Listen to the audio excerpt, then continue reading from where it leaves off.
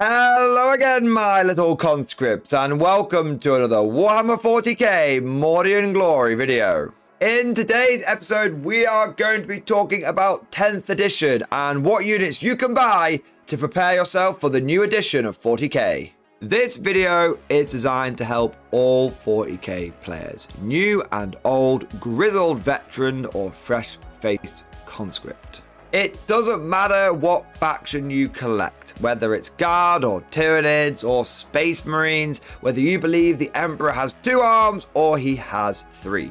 You see, I'm going to share with you some golden rules on what kind of units to buy in preparation and what kind of units to avoid as we transition into the new edition. I'm also going to go through each faction in 40k and pick out a few examples of what I think are safe bets. All of my advice and my recommended units are going to be based upon my experience playing 40k across many different editions. I started playing back in 3rd and I've continued to play consistently all the way through to 9th edition and now going into 10th. Almost 2 decades of 40k. But that's enough of an introduction. Let's whip out our wallets, hide the receipts from our wives, and dive right into today's episode. Now, the first thing I'm going to do is going to sound pretty contradictory to the theme of this video. But I have to be honest, and I have to give you guys the best possible advice and the best possible guidance. The most sensible thing you can do right now is put your wallet away and wait and see. We don't have the full picture of 10th edition yet. Anyone out there who is saying, go out and buy a dozen of X unit is speaking out of their ass. We don't know what the meta is going to be. We don't know what the most powerful data sheets are going to be. We don't even know how all the missions are going to work just yet. Anything you buy now is inherently going to be risky. We also know that Games Workshop has a bit of a tendency to randomly discontinue certain products. You could go out there now and buy a bunch of units, and some of them may not even be usable in 10th edition. The best thing you can do is just wait. Be patient, and when 10th edition comes out, you'll have the full picture. The whole thing is going to get instantly dissected by the power of the internet. And very quickly, within 24 hours, you'll know what the best units are to buy. Now, I appreciate that's a bit of a weird way to start a video about buying 40k. We all want to get hyped up, and then here's this sensible motherfucker telling us, oh, you know, be frugal. And there probably should be, as a content creator, being like, oh yeah, buy the most expensive box set. Also, use my affiliate link down below and all that kind of stuff. But I just have to be true to myself, and I want to be honest with you guys, and I want to set the tone for this video so that going forward, you know that I am giving you the best possible advice that I can. Having said all that, there is an advantage to buying ahead of the new edition. There's a number of reasons why you may not want to wait. The first one is simply you're excited. The new edition has been announced. You want to start building and getting your models ready, and it's a case of you might not have any models right now, and you might be thinking, well, I want to be ready so that when 10th edition drops, I can just jump straight into the game and I can play it from day one. That is absolutely fine, perfectly admirable, very much in some ways, sensible way to approach it as a new player. You're not worried about exactly what you're going to buy. You just want to make sure you've got some half-decent units so that when the game gets going, you can be there from the start line. There is also another very real-world reason why you might want to start getting your models together now instead of waiting. And that is the GW logistics chain. Anyone who's been part of 40k for any length of time, even just a short one, is going to be acutely aware of the fact that they cannot meet the demand. There's a whole host of reasons why this is the case. GW keeps a lot of its manufacturing in the UK. They own their own factory, and that thing has just been running at complete capacity for years at this point. And then you've also got the fact that 40k has exploded in popularity, so the general demand coming from the consumers is much higher than it has been in the past. And lastly, with this explosion in popularity, you have got quite a lot of scalpers who are quickly hoovering up as many boxes as possible and then shoving them on eBay for an inflated price. I promise you, from the bottom of my heart, I am not trying to create a sense of FOMO. I'm not a GW shill.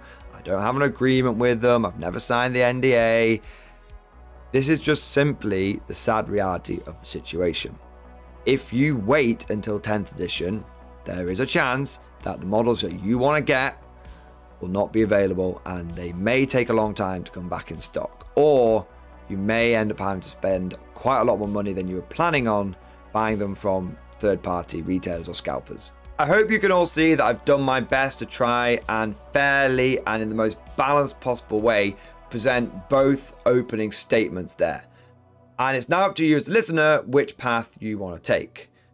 But I'm assuming if you're still listening to this video, then you are interested in getting some models and starting to build your army for 10th. So the first golden rule that I want to share with you is make sure you are buying your staple units, the bread and butter of your faction. These are the units that are synonymous with your faction, the quintessential ones, the squads that when someone mentions the word Space Marine or Guard or Tyranid, the image involuntarily pops into their head. Using Imperial Guard as an example, and don't worry, we'll be getting into the other factions in the latter part of this video, I would describe their staple units as tanks and infantry.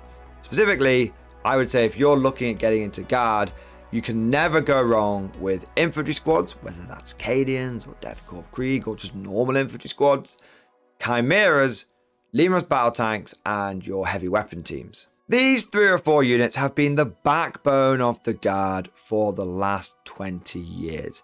They have made up that solid core that has gone into every mixed hybrid Guard army that you've seen on the tabletop. They will allow you to build a force that is both fun, flavorful, and effective. The reason for this is that the Guard have always needed their battle tanks to do the damage to the opponent. Even going back to 3rd edition, your main damage dealers were never your infantry. You needed your Lemurus to pound the enemy into dust. You also needed Chimeras to add a little bit of maneuverability. Unlike other factions that had loads of flyers and skimmers, Guard didn't really have that, and we could be very slow if we didn't have some dedicated transports. But all of these units were very vulnerable to enemy close combat beasts. And what you needed to try and stop those enemy units from just coming in and just tearing your tanks to pieces and cutting a hole in the side and pulling the crew out and massacring them, was you needed your infantry scream. This is where you have a decent amount of infantry that go in front of your army. And yeah, they're basically cannon fodder, but it's better that your infantry dies so that your tanks can continue firing and doing damage. This is going to sound a little crazy, and it is going to be a 30-second tangent, but trust me, it's going to be worth it. If you wanted to build an edition-proof army of Guard, it wouldn't matter whether you went back and played 3rd edition and then came back and played 10th, you could use all of these units. I would recommend you get about 100 infantry, 3 Chimeras, 4 Lemurus, and a dozen weapon teams. If you put all of that together and bought a few officer models as well, you would never need to buy another Guard model. You might want to add a bit of variety, but you'd never need to. The quintessential hybrid Guard army consisting of 80 to 100 infantry, 3 bits of medium armor with your Chimeras, and 3 or 4 bits of heavy armor backed up by some mortar teams has been relevant and usable and even damn effective at times for the last 2 decades. Now, I bet that there's going to be some veteran players right now who are shaking their heads, disagreeing, or even leaving an angry comment down in the section below. Going, Mordian, why aren't you recommending things like Kazakin? They're really, really good right now. Or what about Rogul Dawns? They're obviously a new unit. They're going to do brilliantly. I'm not recommending those because I consider both of them fringe and specialized units. And they're exactly the kind of thing that you want to avoid. The thing about 40k is the meta is always shifting. If you went back and looked at the competitive armies, the cutting edge that I was using just a year ago, they would be unrecognizable from what I'm using now. 6 months ago, full payload Manticores were the must-have unit. Now, they're almost unusably bad. About a year ago, I did a video talking about conscripts where I ran 365 of them at a tournament and did really well. Now, conscripts don't even exist. They've been discontinued by Games Workshop. The point I'm trying to make here is that I'm not giving you advice on what is going to be the most competitive unit in 10th edition because we don't know. The advice I'm giving you is what units you can buy, what I recommend you have a look at, which I'm pretty certain is going to make it into 10th. I'm pretty certain no matter what edition you are in, you're going to be able to put it on the tabletop and have fun with it. Metas wax and wane, they come and go, but there's always going to be those units in every faction which are just a solid foundation for you to have in your force. And in a roundabout way, that covers my second golden rule. It's not just about buying the staple, it's about avoiding the fringe. Those units which are overly specialized and kind of occupy a niche. And using guard as an example again, I would avoid things like Rattlings, Tauroxes, Scions, and Ogryns. Rattlings are very specialized. They are hobbits that infiltrate forward and shoot enemy characters with sniper rifles. Therefore, if snipers are good, then Rattlings are good. If snipers are bad, then Rattlings stay on the shelf for another edition. And I say another edition because they've kind of historically been more of a fun unit and not one that's ever been overly usable or competitive on the tabletop. You can apply similar kind of arguments to the Ogryns. They're a big combat unit. If combat's decent, then Ogryns will be decent. If combat isn't good, you're not going to want to take Ogryns in your army. Some of you may be surprised at me saying avoid Scions. They're very good at the moment, and they're one of my favorite units of all time, but fundamentally, they are specialized infantry. They deep strike in, they do a lot of damage, but they're relatively fragile. In previous editions, Scions have been fantastic, but also they've been almost unusably bad as well.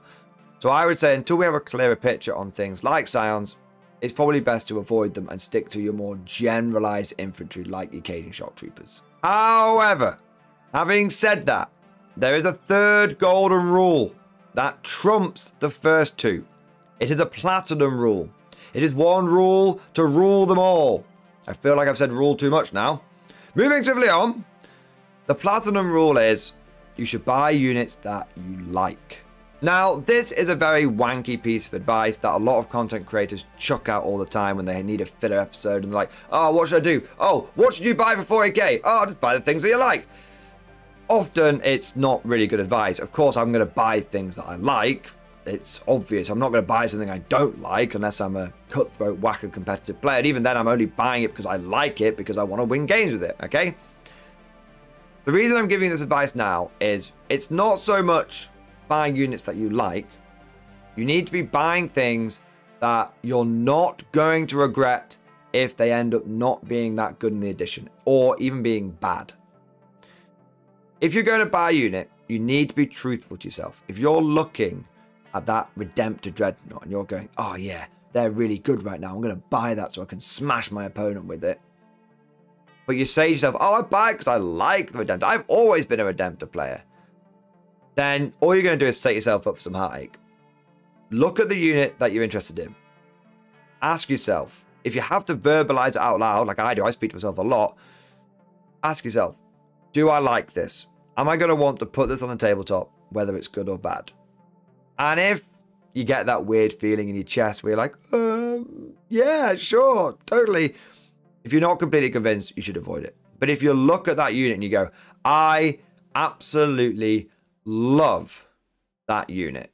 I need to have that in my life. I don't care that Mordian just told me that Rattlings are dog shit. I need to have 15, nay, 50 of them in my army. But you can only take 15 in an army. I don't care. I need 50 of them because I like them. If that's the level of your conviction, then just buy that unit because you're not going to care if it's good or bad. And you're going to have fun just building it and painting it and putting it on the tabletop, and you don't care if it dies because you were just having a good time with the whole experience that comes with that unit and not just playing it. But now that I've given you some very generic, overarching advice, let's get into the specifics for each faction. What units would I recommend for each army of 40k going into 10th edition? Now, normally I would start off with guard. This is a guard focused channel, but I feel like I've already covered those in the previous part of the video. So instead, we're going to move on to the Emperor's second finest faction, the Space Marines. When it comes to the Adeptus Astartes, there's one general bit of advice I would start off with, which is avoid anything Firstborn. Games Workshop is clearly in the very long process of merging the Firstborn and the Primaris together. Eventually, there won't be any Firstborn, there won't be any of those old models left, and it's all going to be Primaris stuff, and they're just not going to call it Primaris anymore. So bear that in mind. Avoid things like even generic infantry, like tactical squads. I wouldn't go for them now. Anything Firstborn, wait until 10th is out, wait until we see what the fate of the OG Marines is, and then if they're still good and they're still around, then you can get them. With that established, I would recommend 3 units for budding Space Marine players.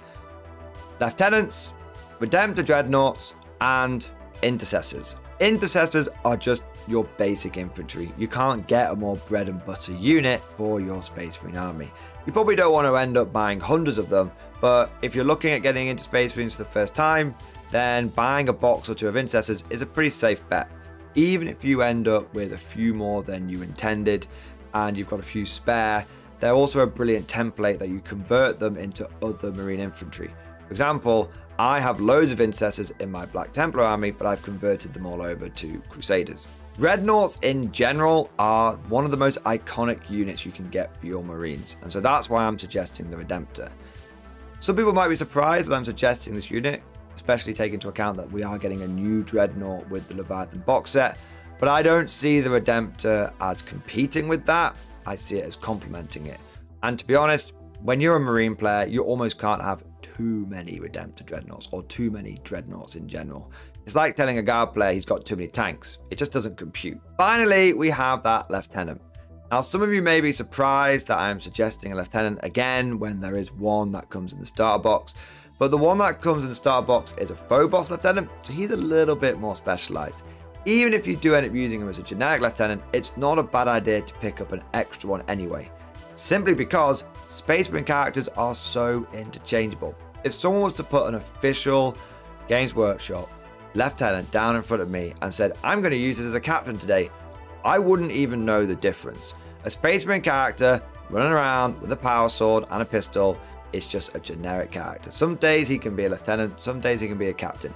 So picking up a model that can be used as multiple different HQ choices and is generic enough to get away with it is not a bad choice. That covers the units I'd recommend for all Space Marine chapters. I know there are many different kinds of Space Marine, but they're all specialized in their own way, and we're trying to avoid specialized recommendations. However, there are 2 specialized chapters of Marines I am going to give some attention to: the Deathwatch and the Grey Knights. For the Grey Knights, I recommend you buy Strike Marines and also Dread Knights. Both of those units have been good for the Grey Knights since 5th edition, and I honestly don't see that changing. For the Deathwatch, it's a little bit trickier. I would avoid things like the Corvus Black Star. It has very much come in and out of fashion. When it comes to your kill teams, I think it's going to come down to personal preference. I don't see GW getting rid of the Firstborn kill teams.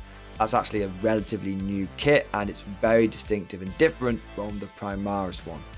So when it comes to Deathwatch, stick to your line infantry and pick whichever you prefer, Firstborn or Primaris. Next up, we have the Adeptus Custodes. Yes, the golden light of the Emperor. Yeah, the golden banana boys that guard the rotting corpse on the throne. Yes, Commissar, this video right here. Recommending units for Custodes is really easy because I've only got about 2 anyway, but the 2 that I would recommend is your normal Custodian Guard, your standard troop choice. I'm not going to keep repeating myself. You guys know at this point why taking standard troops is good. And I'd also recommend the Bikers, or the Virtus Praetors. The guys riding around on the giant golden jet bikes, they're the ones that you also want to take a look at. They've always been decent. Sometimes they've been extremely meta and spammable, and sometimes they've just been good, but they've never been bad. The good thing about those guys as well is you can use them to represent your characters, like your Custodes captain on Dawn Eagle Jetbike. Next on the assembly line, we have the wacky, waving, inflatable and flailing cogmen of the Imperium. It's the Adeptus Mechanicus. Honestly, with these guys, I just suggest getting the Combat Patrol or most of the units in it. It comes with Skitarii, they're your basic troops. It comes with an Onager Doomcaller, it's your quintessential main battle tank. And it comes with a Tech Priest. Now, the regular Tech Priest, he's a little bit bland. He's pretty much a minor character, and you might be better off going with something like the Tech Priest Dominus, who is your bigger, badder Tech Priest, and he's probably more of a safe bet.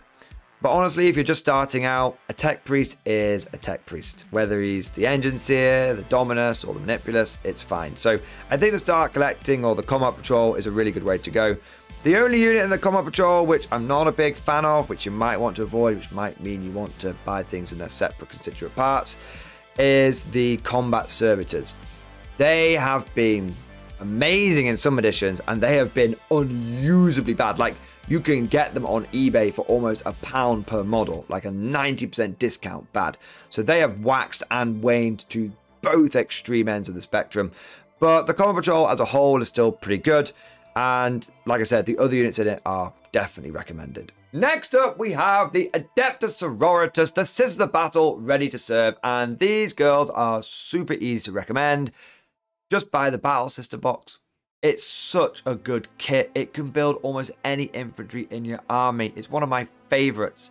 You can use it to build basic sisters, but it comes with all the special weapons you're ever going to need for your Celestines and also for your Dominions. And it comes with heavy flamers and heavy bolters, so you can even use it to build Retributors. On top of this, it's got such a variety of parts and poses that you can use it to make all of your different characters as well, from your Imagifiers to your Hospitalers. Also, you've got your Palatines and your Canonesses. It's just a really good box and more than enough to keep you busy until 10th edition comes around. After this, we start getting into some of the fringe elements of the Imperial armies.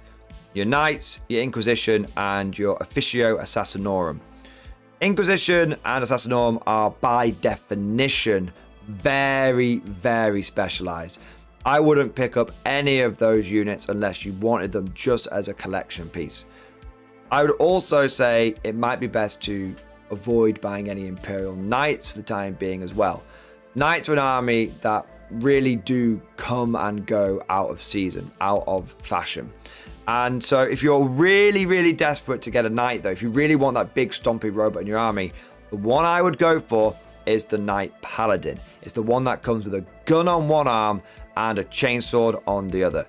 He has been a bedrock. He is the original knight for that faction. Before you had all the other crazy ones, he was the OG.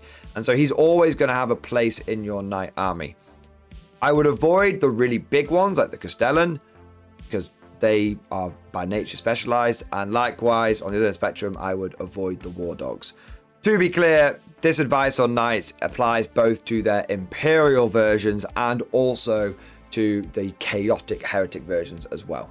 But speaking of the Dark Gods, next up we have the Chaos factions, and we're going to begin with the Chaos Demons. Now I'm just going to be straight with you. I don't know that much about demons. They seem to pop onto the meta and then they pop off to the meta. I occasionally come across someone who is a dedicated demon player, but then they seem to have every different kind of entity under the warp. So rather than me giving you some bad advice and telling you to go out and buy some specific units, I'm going to say one thing. If you really, really like demons and you're really into a certain god, be it Nurgle or Slaanesh or Tzeentch, then just buy the units that you like for that god. If you're listening to this video right now and you are a dedicated demon player or you know a lot about them, firstly, obviously report the Inquisition, but secondly, give some advice down in the comment section below. And if you're listening to this right now and you are interested in demons, please check out that comment section, because I guarantee you've got a really lovely community here, and I guarantee that someone would have put out down there some really, really good advice. But moving on to the mortal followers of the Chaos Gods, it is the Heretic Astartes. Now for these guys, I would recommend 2 units. Firstly, the Legionnaires, and secondly, the Chaos Terminators. Both of these are pretty staple units for the faction. And what's great about them is you can use them not only to build your line infantry and your elite shock troops, but also use them to build all sorts of characters. With a little bit of green stuff and conversion work, or just a fancy paint scheme, you can turn a Chaos Space Marine Sergeant into a Chaos Lord or Aspiring Champion. And likewise, you can do the same thing with the Terminators as well. It just means that you've got a couple of units that you can sink your teeth into and wet your whistle whilst you wait for the new edition to come round. And the best bit is you can apply that logic to several other traitor legions as well, including your Thousand Sons and your Death Guard. Your Thousand Sons, Rubik Marines, Scarab Occults, and for your Death Guard, you want to be looking at Plague Marines and probably Blight Lords, Death Shroud, or a bit more specialized. In addition, for the Death Guard, I would recommend Poxwalkers.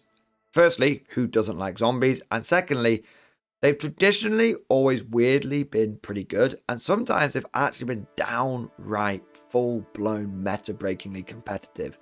Even if they don't end up being that good again, you can't really go wrong with having some cheap cannon fodder in your force. It's what a lot of marine armies actually struggle with.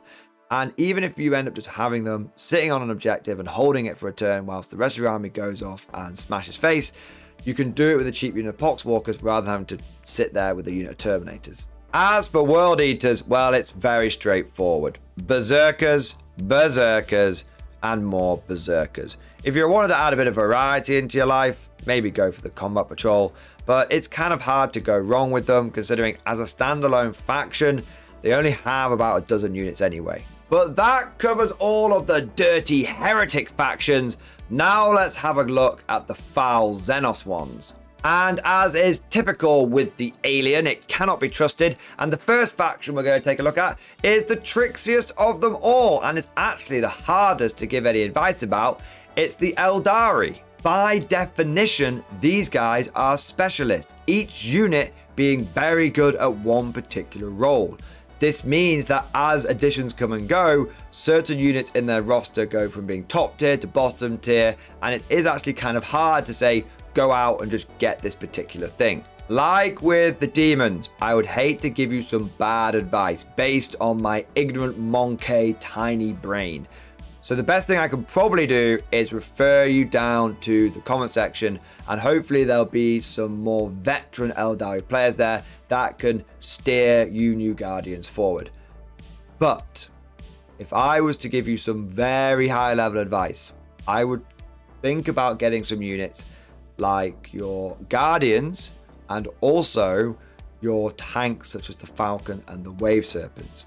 The reason I recommend these two things is because Guardians are a pretty good base template for a lot of other units. You can build them as normal Guardians, you could convert them into Storm Guardians, and also you could paint them blue and have them as Dire Avengers. And similarly, the Falcon and the Wave Serpent, and to a certain extent the Fire Prism and the Night Spinner, they're all based on that same fundamental hover tank chassis. And essentially you just put a different turret on top. It's kind of like the difference between a Lehman Russ battle tank and a Lehman Russ Exterminator and a Lehman Russ Demolisher. It's all a Lehman Russ at the end of the day. It's just got a different gun on top. So even though by definition the faction is pretty specialized, I can recommend those units because it's easy enough with a turret swap or a different paint scheme to essentially cover multiple bases with these guys. Fortunately for my tiny Ogren brain, the Drukari are much easier to recommend. Like the AdMech, buy the Combat Patrol. It's got all your staple units in it. And Drukari, they're just all about infantry and skimmers. And this thing comes with loads of infantry and loads of skimmers. So that's your safest bet. Likewise, when it comes to Genestealer Cult, if you want to get something before 10th, and to be honest, you'll probably keep buying this box when you go into 10th, it's the Combat Patrol. It comes with everything you need. Loads of cannon fodder neophytes, acolytes that could be turned into metamorphs as well, and even a pinch of armor. However, I would not recommend the Necron Combat Patrol. Every unit in that thing is specialized. Instead, I'd pick up some warriors. Can't go wrong with them, and you actually get 2 units in the box. You get the warriors and you get the cute little scabs as well. So it's a 2 for 1. Side note for our veteran hobbyists, if you're comfortable with magnetizing, Necrons are essentially a 2 for 1 on every box. For example, when you buy your Immortals, it's going to come with the parts for death marks as well. That means that if you can happily magnetize all the different bits, you can pretty much pick up whatever Necron box you want. Because if option A isn't any good, option B probably will be. Up next, we have the green-skinned menace, the football hooligans in space. It is the Orks. These guys are super easy to recommend. Buy boys and buy lots of them. The reason you want to buy boys is because they can be converted and kit bashed into almost any other Ork infantry in your army. With a little bit of green stuff and some extra gubbins, you can turn that big shooter guy into a looter, that rocket shooter guy into a tank buster. You can have Orks that are armed with chopper and pistol, and you can have Orks that are armed with shooter. Basically, if you buy lots of Ork boys and build up a nice spare bits pile, you'll be good for the new edition because you can build them as almost any infantry that you're going to need. Next up, we have the blue-skinned menace. It's the Tau Empire. These guys are a little tricky to recommend because their meta has shifted all over the place since their inception in 3rd edition. However, I would recommend 3 units. The first one is Fire Warriors. They're good because they're your standard infantrymen. They're good because you can use them to build certain characters like Fireblades. And they're also good because they can just be used as Pathfinders as well. If you give a Fire Warrior a Pulse Carbine, in one game he can be a Fire Warrior, in the next he can be a Pathfinder. In a similar sort of vein, I would suggest the Hammerhead. Not only is it an iconic unit for the faction, but it can also be used as a Devilfish, and if you get a spare turret, you could even potentially have it as a Sky Ray as well. The last Tau unit I'm going to talk about is the riskiest one, but I'm gonna say Crisis Suits. They've definitely had their times in the sun. They've also had their time in Hades. The reason I'm talking about them is because you can use them for multiple different units, Crisis Suits, bodyguards, or commanders. Also, they come with every weapon option under the sun. So if you're happy magnetizing them, you can swap out your burst cannons for your plasma or your fusion, whatever ends up being the best option for 10th. I'd also like to do an honorable mention to the Riptide. Yes, it's a big unit. Yes, it's specialized, but these things have been amazing for the past 3 editions. We then get to the Tyranids, and it's kind of a funny one because I was gonna suggest you pick up Termagants and Carnifexes, but Games Workshop is releasing new Termagants and they're releasing the Screamer Killer as part of Leviathan, so we know that there's going to be a lot of models getting a range refresh. So what I would traditionally say is wait until the range refresh comes out, and then you know which models are going to be new and which ones are going to be old, and you can avoid buying old models that end up just getting replaced by better looking ones. But then I realized that Tyranids are in the new starter box. There's going to be a lot of people hyped up for them. There's going to be a lot of people that are going to want to know what they can get and not have to wait till the box arrives. So here's my general advice for Tyranids. Can't go wrong with having a good swarm, be it of Hormagaunts or of Termagants. You can't go wrong with a good swarm. Also, the good thing is that the old Termagants and the new Termagants do look pretty similar, and if you mix them all together, you probably won't be able to tell the difference between the old ones and the new ones. Interestingly, it doesn't look like Hormagaunts at the time of recording are going to be getting a new model, so that might be another good direction for you to go in. And also, whilst Games Workshop is releasing the Screamer Killer, they have officially stated that it is not replacing the old Carnifex and that the Screamer Killer is its own separate unit. Therefore, if you're comfortable with having a mixture of new and old Termagants, and you're comfortable with having the Screamer Killer alongside his smaller cousin, I would still recommend you go for your small bugs, and you also go for some Carnifexes. Last and certainly least, because of their small stature, yep, you can put that in the Book of Grudges, we've got the Votann. Votann are a hard faction to recommend units for because they've only been out a very short time and they have no historical precedence. I know World Eaters have been out even less, but at least they've got some historical precedence. There's been pure mono World Eater armies before, even if they used the Chaos Space Marine Codex. Votann, we have none of that. We don't know what was good in the past, what's been bad in the past, or anything like that. But fortunately, Votann also have a very limited roster, so it's kind of hard to pick a bad unit. I would suggest, tentatively, that you couldn't go wrong with a box or two of the Hearthkin Warriors, simply because, as we've stated many times, it's basic line infantry. It's always going to be a home for them. And I would also suggest very, very tentatively the Hecaton Land Fortress. You only have one big tanky unit. It is the Hecaton. And whether it's good or not, you're probably going to want some anyway, just because they look so cool. And they are, even with Votann's relatively limited history in 40k, the most iconic unit they have.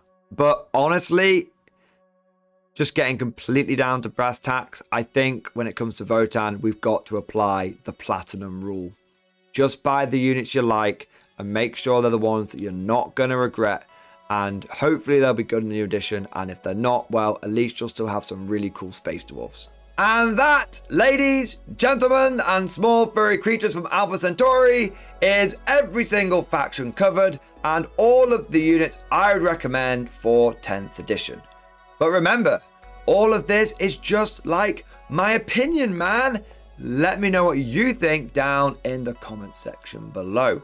Do you collect a certain faction and you think there's a unit that I should have included in my recommendations? Put it down in that comment section and share it with your fellow players. If you've enjoyed today's video, make sure you smash that like button and also subscribe to never miss an episode. If you found today's video particularly helpful and informative, or just a ton of fun, then please consider becoming a channel member or Patreon. By becoming a supporter, you will gain access to loads of different perks, you'll be supporting the channel, and you'll also be able to join the Mordian Glory Discord, which is an online community of well over 1,000 active members. It's always popping off in the MG Discord, and we've got channels talking about 10th edition, army lists, hobbying, painting, and we've even got a pretty spicy meme channel as well.